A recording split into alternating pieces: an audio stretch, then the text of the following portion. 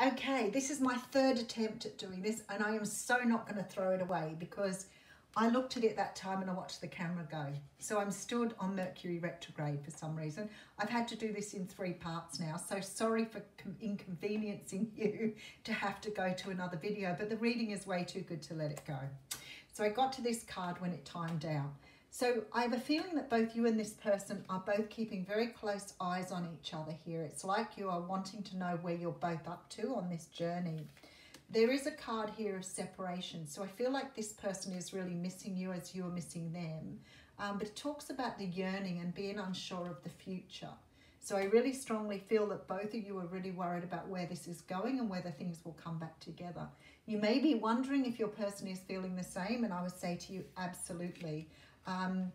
The card of the Chase is coming up here. So this is the fear of abandonment. So there's almost this energy here of this is why you had to be pulled apart, to surrender to the divine, to understand that you were on a greater journey than just yourself. Now this is why I started to feel you knew this person before, because we do have the King of Pentacles coming out here with the Son of Wands, Knight of Wands, with the Ten of Swords, and the Six of Swords. So there's very much this energy here of pulling away from an energy. You may be dealing with someone who has a strong player energy. So they could have been in another situation. It may have been a very brief encounter, but there's very strong feeling here that there's a coming together and then sort of a pulling apart. This person you saw as, you know, someone you could spend your life with. So I think that there's this very strong energy that this person was part of, you know, what you saw as your future. But I feel like this person or you wasn't ready to settle down. One of you was sort of maybe feeling ready to unsettle. And there was some sort of coming apart here and a moving away from the relationship. I'm going to get some clarifiers for this one. Because there's very much a strong feeling, got the Magician here, of coming apart after being together. So it's like there's stability here and then you've gone in the opposite direction. Maybe because, as I said, you know, it was meant to happen this way. But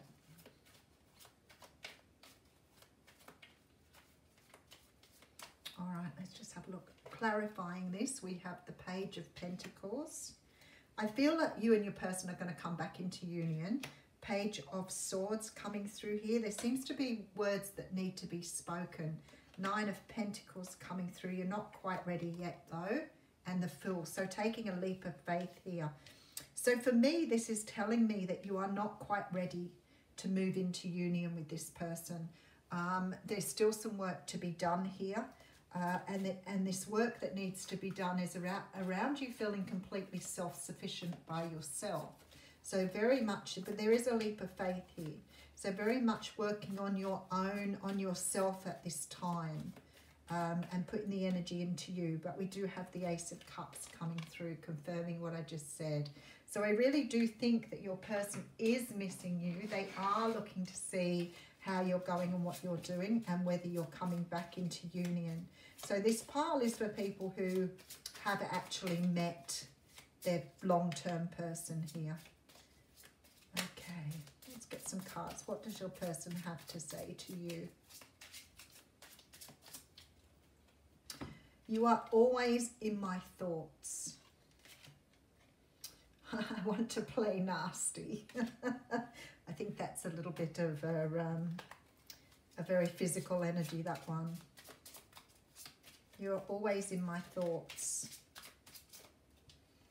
I feel you all of the time.